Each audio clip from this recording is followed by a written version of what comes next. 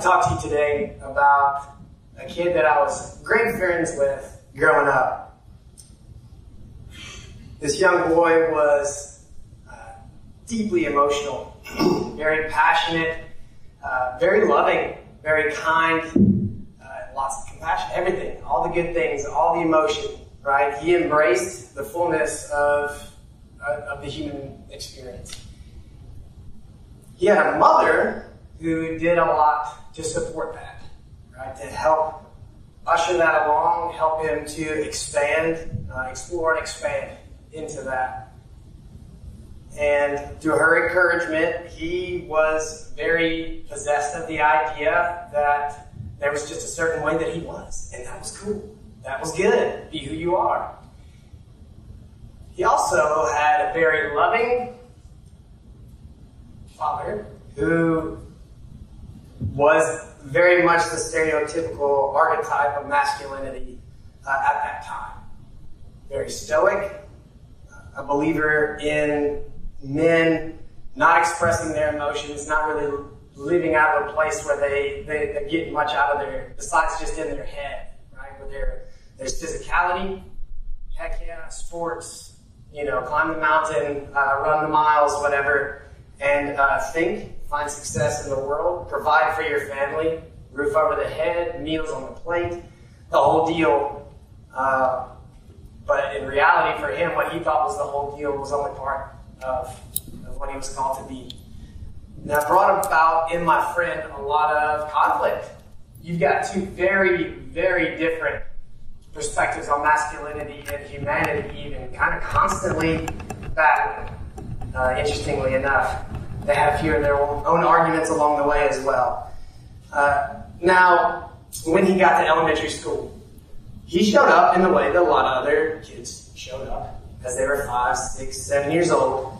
And they haven't learned enough to know that maybe they start to subscribe to this idea that they should be less of who they are. That the world needs less of their authentic, energized self, and they need to more completely fall in line with an image of who it is that they're supposed to be. They need to conform.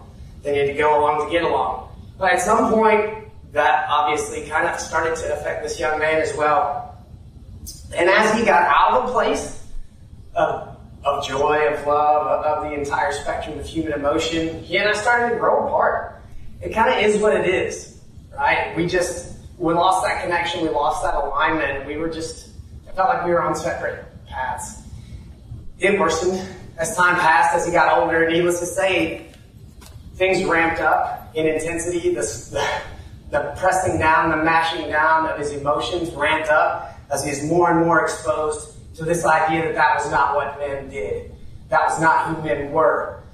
And eventually, all of that shame and guilt that he had correlated with being his full self started to create a pressurized situation, and he lacked the ability to deal with emotions. He lacked a vocabulary to describe what he was feeling, and he certainly lacked the ability to deal with life on life's terms. Coping wasn't actually happening. He defaulted to running away from emotion. His idea of the spectrum of male emotion was happiness, and if there was like the tiniest little inkling of sadness, it immediately descended into anger and then into rage. There was no yield, right? It was either red or green. And for him, this became, needless to say, a really destructive way of being. Not in alignment with who he was created to be. Circumstances being what they are in life, eventually he was held to account for the way that he was being or not being. And life kind of pressed down on him a lot, and he started to realize that something had to change. And in the immediacy, he did not think that it was him. Of course not. None of this is his fault. He doesn't have ownership of all these it's all circumstances, right? It's not me. It's not me at the center of my life. It's all the circumstances that are happening to me. These things are so unfair. Something happened, and there was a conversion in his way of thinking, in his perspective, and he realized maybe he was the driving force behind these struggles that he was experiencing. And the switch flipped. right? And he began to own his stuff. He began to realize that there was accountability that needed to happen. He began to understand about the courage that's involved with vulnerability, and that vulnerability ultimately can't exist without courage. And courage, frankly, doesn't exist without vulnerability, right? You got to put yourself out there a little bit. Real courage. I'm not talking about this kind of fake, trumped up sort of Hollywood courage, right? We're not talking about going and getting in a bar brawl. We're talking about the real courage that it takes to put yourself out there when you know that you're very much at risk emotionally. That was the time that we started to get realigned.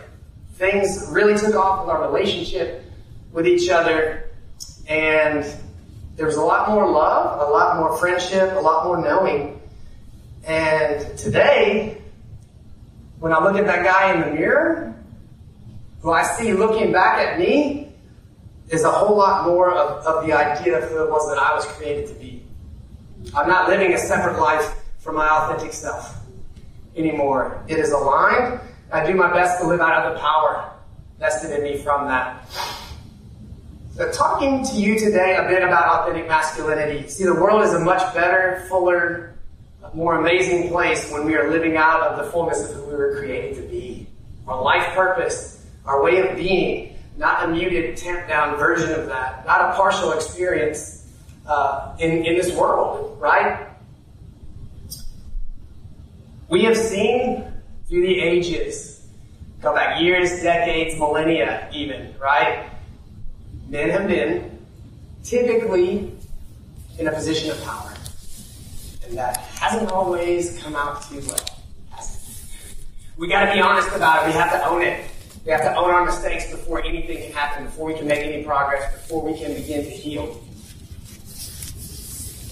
We haven't always been good stewards of the things with which we've been entrusted.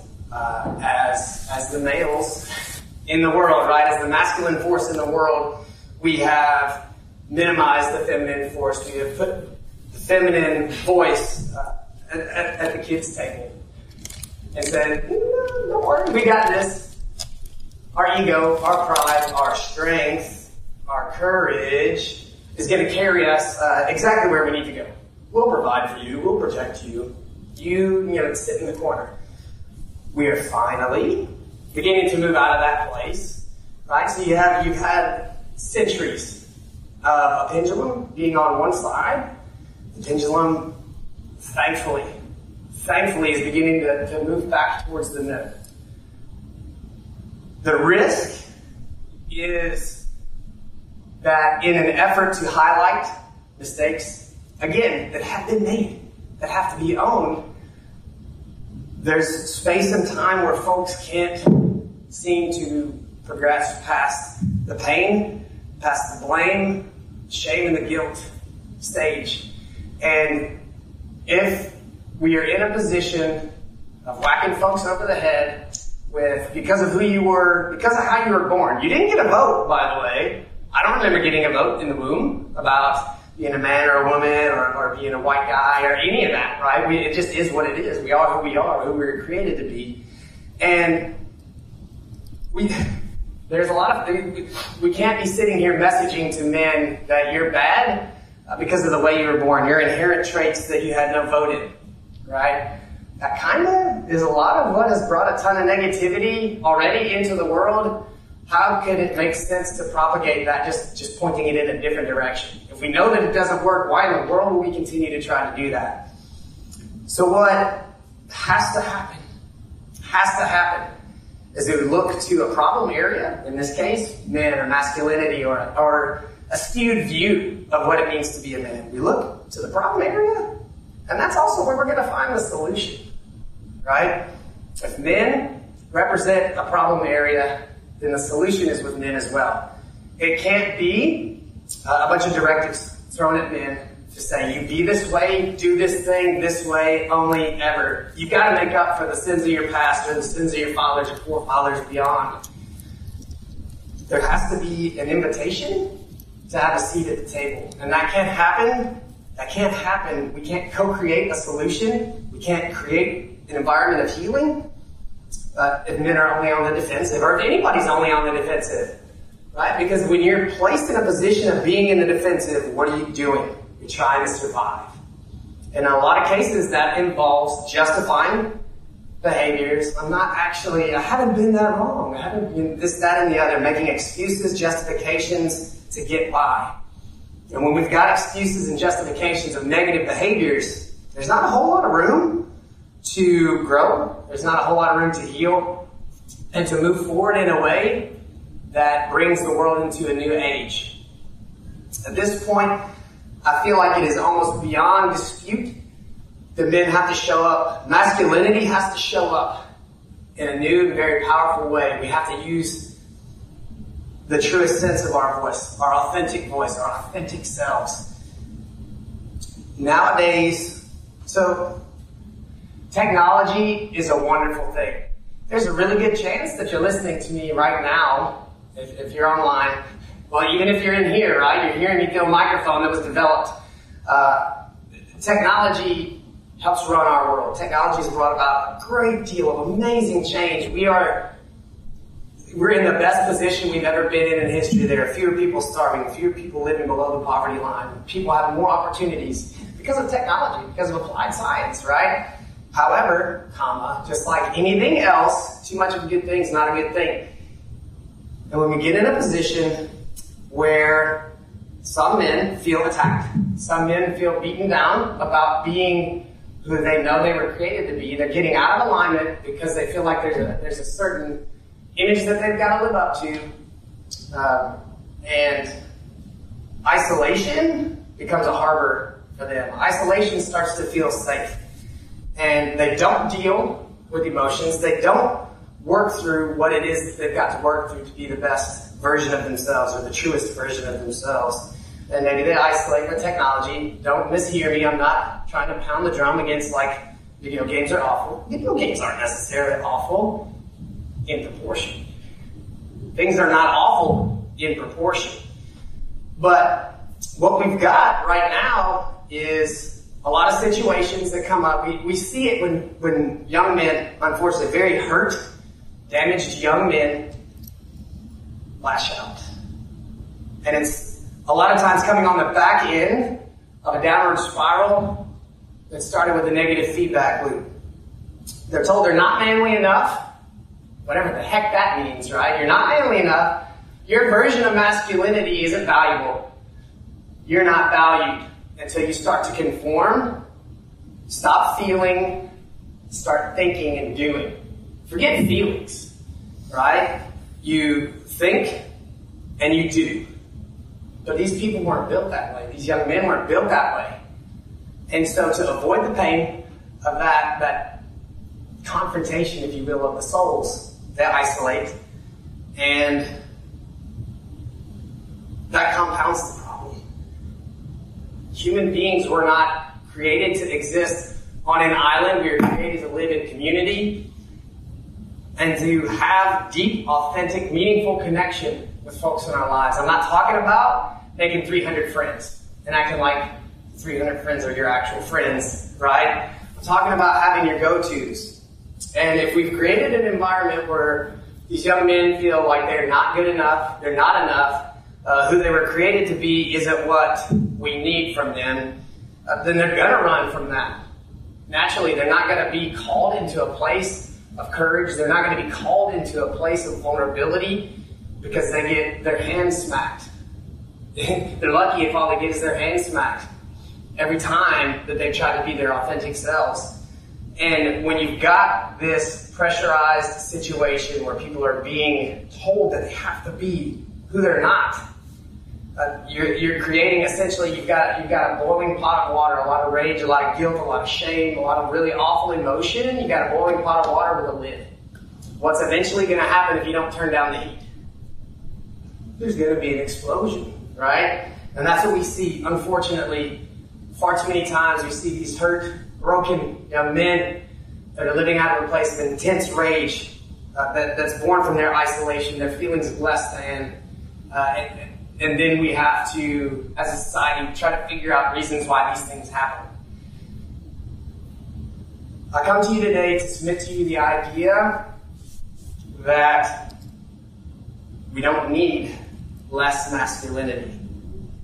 We don't need men to make up for all the time that they've had in the spotlight by getting out of it per se. What we need is a well-adjusted, well-calibrated, realistic idea of what masculinity even is. Passed down generation to generation. For as far back as any of us can remember, we have this idea of masculinity that is so far off base. We've encouraged our young men, we have raised our young men to live a partial life. They're not living the 4, 5, 6-dimensional existence that we as humans were created to live. At most, they're getting 2 dimensions, right? Physical, mental, that's about as far as they go. We have to stop with the blame. We have to stop with the shame. We have to get real and invite them to the table for the conversation that hopefully can empower them to set themselves free, to be who they were created to be, to live out of their purpose. The world needs people who are electrified and brought to life by their purpose. Well, if you live day to day thinking that you got to keep your head down and not be who you were created to be, how can you ever come to life? How can you ever experience the aliveness that was intended for you? We must, it is necessary for the future of the world at large. We must invite these men to a seat at the table and help them understand that it's okay. It's not just okay, but encouraged to feel emotions. We have to give them a vocabulary to describe these emotions. It's not just happy or pissed off. There's a whole spectrum that you're missing out on if that's all you think you're supposed to experience, right? We have to give them a space where they feel safe to mess up, where it's okay because you belong. You are worthy. It's okay to mess up. It's okay to fall on your face. It's not okay to stay on your face. It's not okay to stay there. But it's absolutely not just okay, but encouraged to take enough risks in a measured way. Fall on your face so you can learn. You're not going to learn much from success, right? But we have to make sure that we are inviting our men into a space where they know that it's okay.